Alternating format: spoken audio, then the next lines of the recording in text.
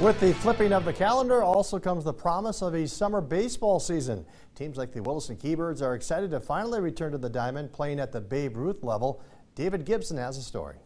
Feels good to be back again, especially after like a long 2-month break. Just really couldn't do anything. All we could do is stay inside, really just hit in our garage and stuff. So it was really good to be back outside with the boys. It's awesome. I've been able to watch my brother coming up through here, and it's just been a great baseball program. Aggie knows what he's doing.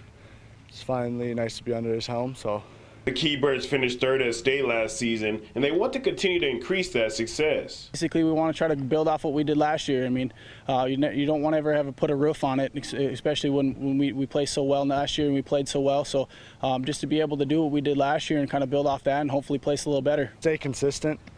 Last year we kind of struggled with consistency, even though I wasn't on the team. My brother was, so I was able to watch. We just got to stay consistent, keep winning games, playing good baseball.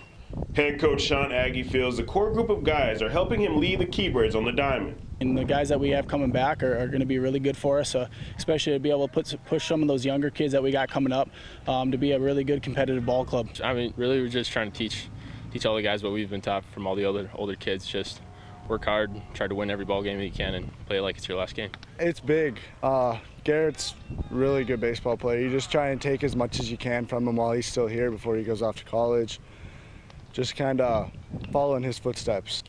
The Keybirds return to action on June 3rd, taking on a competitive team out of Miles City, Montana. We just got to go up there and play Williston Keybird baseball. I mean, we've been a good baseball team for a while now. We just got to stay consistent. Like I said, hit the baseball, have good pitching, stay solid in the infield. Expecting fans to come to the games, but we'll practice social distancing. I don't know if we'll put a cap on it. I think we'll probably do maybe some X's on the bleachers to kind of space some people out. Reporting in Williston, David Gibson, KX Sports. And Wednesday's game begins at 5:30.